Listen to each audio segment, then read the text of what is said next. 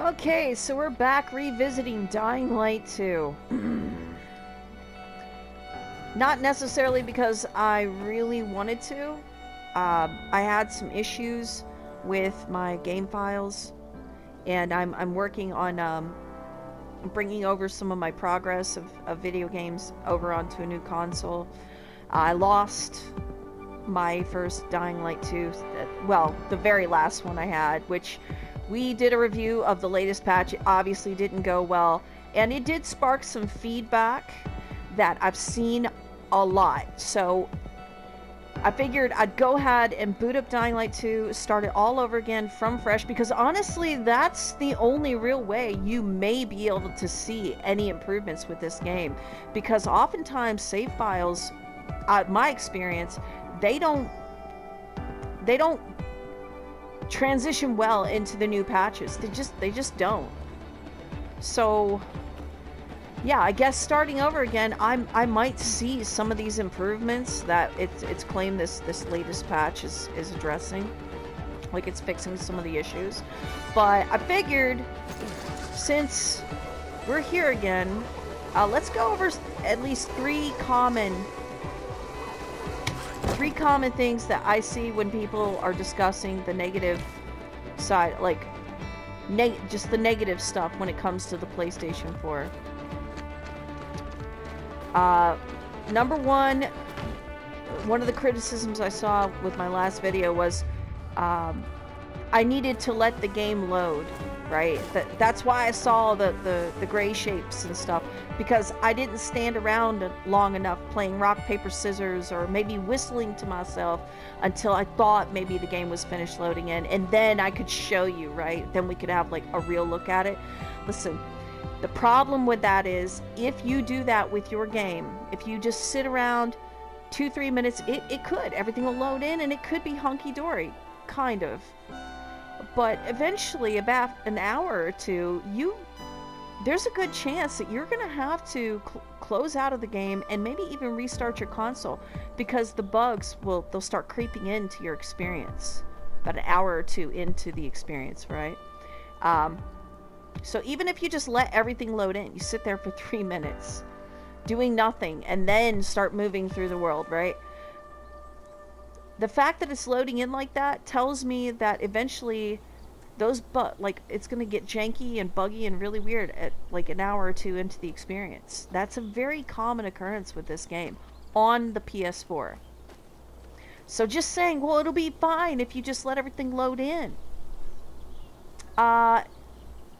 Yes and no. Yes, and it will be better, but for how long is the question, right? So that answers that, which I did respond to that person in kind. Then there is the and I really get tired of seeing this. I get tired of seeing this. It's what is it? Well, they phrase it in different ways, but really what they're saying is that the PS4 cannot handle Dying Light 2's amazing open world. Like this console just can't handle it, bro. Alright? It's ancient technology, man. Don't you get it? And that's really funny. Somebody should tell Ubisoft that. And they should tell the makers of Elden Ring that. Because if I'm not mistaken, Elden Ring and Far Cry 6's open world is it's at the very least comparable to Dying Light 2. Some would argue that the open world design's better. And perhaps bigger. To that, I would say that, you know, I think the island of Yara is actually bigger than Villador, if I'm not mistaken. I mean, if I wanted to eyeball it, I would say so. Those games perform just fine. No worse than any open world game, a huge collection of open world games you can play on this system. Dying Light 2 somehow struggles. If all these other games perform just fine with this game, or this console, is it really the console's fault? If you could pop in Elden Ring and Far Cry 6 and they behave just fine, and then you try to play this game and it doesn't, is it really the console? And then the third one on the list is you shouldn't expect high performance from PlayStation 4. It's old. Again, it's kind of a part of the last, right? The last, it's PlayStation 4's fault. I don't think anyone who owns a PlayStation 4 is asking for some imaginary level of high performance. Okay, to say I want Dying Light 2 to perform just as well as any other open world game I have for my PlayStation 4.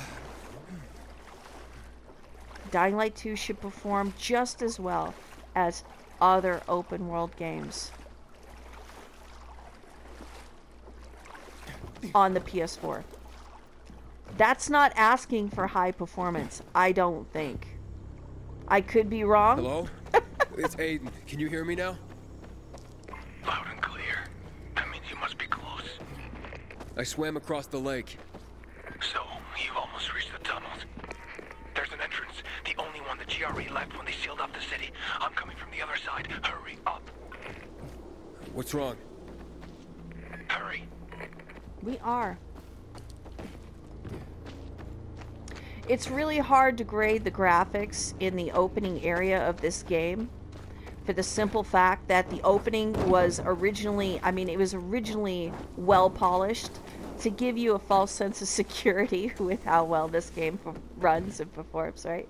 So you could play the game for like 2 hours and never know about bugs and all that. It's not until you get further along in the game that you really start to see the issues with this game. So, I can't make any judgments on what the patch fixed or what it didn't fix, because I know that this area it's pretty on purpose. It's meant to suck you in, right?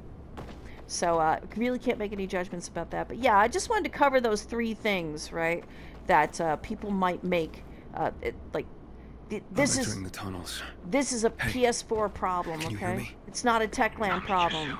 It's not a Dying Light problem. It's your console, man. Why don't you get a new console?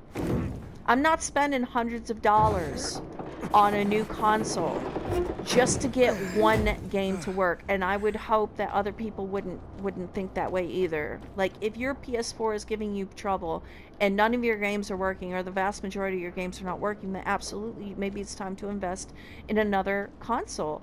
But no, don't spend hundreds of dollars to buy a PS5 even if you could find one, just to get one game to work, guys. No. Hold Techland accountable. Tell them straight up, you need to fix this game. Hey. That's what you should do. Is anybody there? It'd certainly save you some money, wouldn't it? Look good. Alright, here comes the big scare. Big scary! Big scary!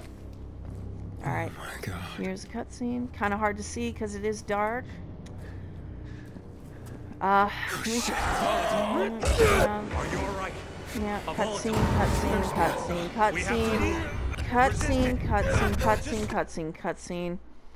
Alright. Yes, blah, blah, blah, blah. We're skipping. The reason why we're skipping all this is I've seen it. I've seen this like at least 7 times now, so. Really? I don't have the key. I would expect this to look just fine.